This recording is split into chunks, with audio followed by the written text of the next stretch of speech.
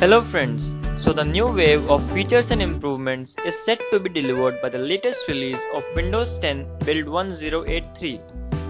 Well, there are always two ways to install a new operating system. You can either do a clean install or upgrade it without losing your apps and data. In this video, I am going to show you how you can upgrade your Windows 10 to the latest build using an ISO without losing your files and app data. Now first things first, we need three things for this upgrade. First, the application called Rufus to make the installation drive, a minimum 8 GB pen drive, and the Windows 10 ISO of course. First of all, insert your pen drive and start Rufus.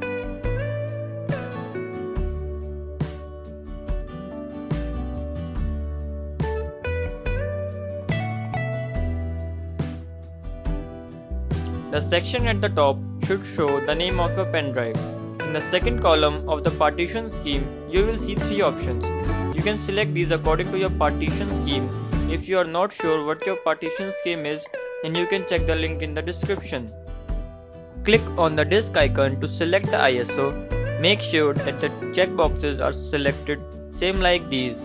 After making sure that everything is correct, you can press start.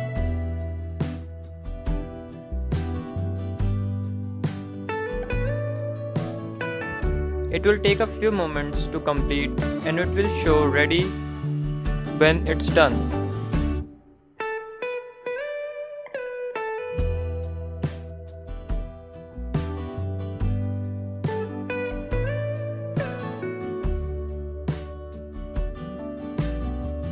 After it's completed, you can go to this PC to access your pen drive. Open your pen drive and select Setup. Open it and press yes if prompted.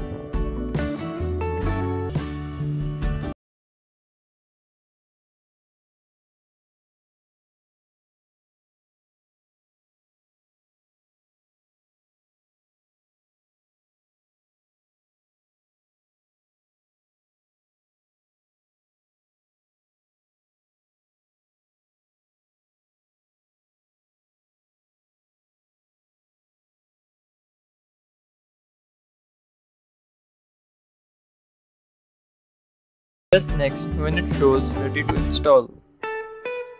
Your PC might restart several times during this upgrade, but don't worry, it's just a part of the installation.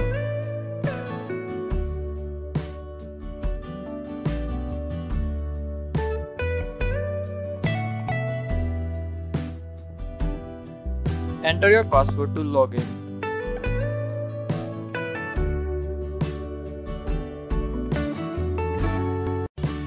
And now you can use all the latest features provided by the latest build of Windows. Thank you for watching this video. Make sure to subscribe my channel and like this video. You can also share this video if you think that your friends will be benefited by this.